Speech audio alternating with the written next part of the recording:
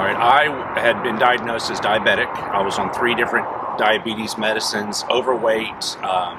We had done Weight Watchers, we had done a trainer at a gym, and we had done other diets, and nothing had ever really worked long term.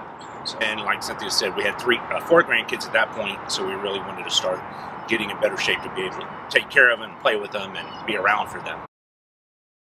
So in November, I went back to the doctor, and he said my diabetes was in remission. My A1C was so in control. He took me off all diabetes medicines. I lost 7 inches off my waist, which obviously helped. As of this morning, I'm down 37 pounds, and so 6-pack. Yeah. Or 4-pack. I don't know about that, but yeah, so everything I wanted. You can't argue with the results. If somebody had told me 3 years ago that in 3 years you'll be off all your diabetes medicine, you'll be at the lowest weight you've been at since probably high school, would you do it? Absolutely. So why stop?